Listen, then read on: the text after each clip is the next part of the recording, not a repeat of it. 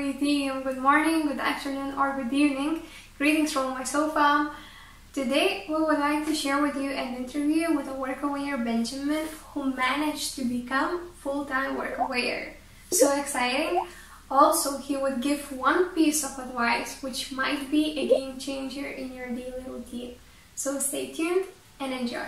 My name is Benjamin. I'm from the United States originally.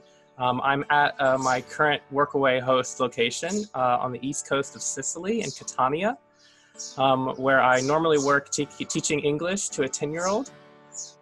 We've been in quarantine now for just over a month, but it's not been that bad. I'm in the garden right now, but you know, we have a balcony here.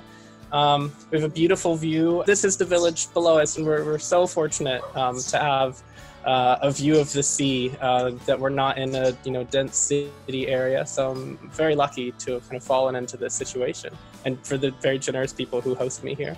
Well, I could leave as a US citizen. I know there's some flights going to the States, but I'm actually a lot happier being here. I think Workaways are really well equipped to handle, changes in schedule, and we're, really good at being adaptable to new situations. So I've personally taken this time to, do a lot of things I couldn't do before, work on some personal projects. Something we did with the boy that I live with here is, we said this is not summer vacation.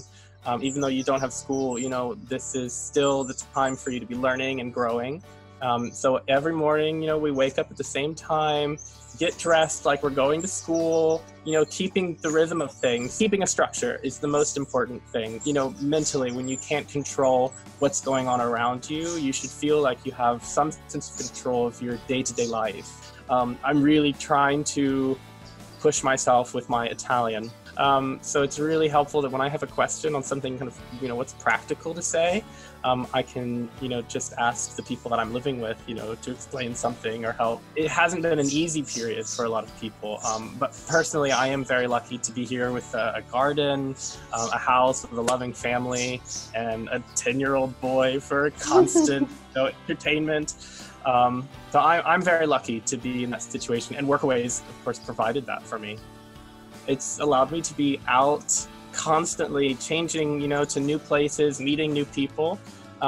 So this is definitely a period to slow down and to, take a more intimate look into my current situation.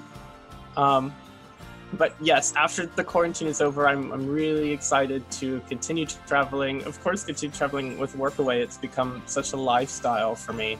Dopo la quarantena, prendo un caffè a un bar. Mi piace molto la gente italiani in la città, in la mondo. Prefiro non sto a casa tutto il giorno, ma ho bisogno di un'avventura per il mio tempo.